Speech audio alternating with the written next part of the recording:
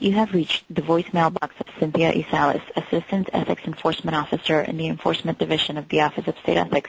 I am currently away from my desk. If you require immediate assistance, please dial 0. Otherwise, please feel free to leave a message. This is Steve Erickson. I would like the ethics of Judge Jonathan J.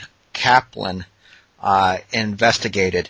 I would also like to investigate how judges in Connecticut are appointed. I've been to hearings where they have absolutely no experience, and they seem to be just friends of the governor or just insiders. So Judge Jonathan Kaplan is a judge that I, Stephen G. Erickson, tried to remove. He ended up sentencing me in a criminal case for defending myself on my own property. I had a police informant attack me. So I got a year in jail, and then I was basically told to leave Connecticut or spend the rest of my life in jail. And Judge Jonathan Kaplan is up for reappointment. I would like him investigated and my case investigated. I've posted on the starkravingviking.blogspot.com today with video and other information.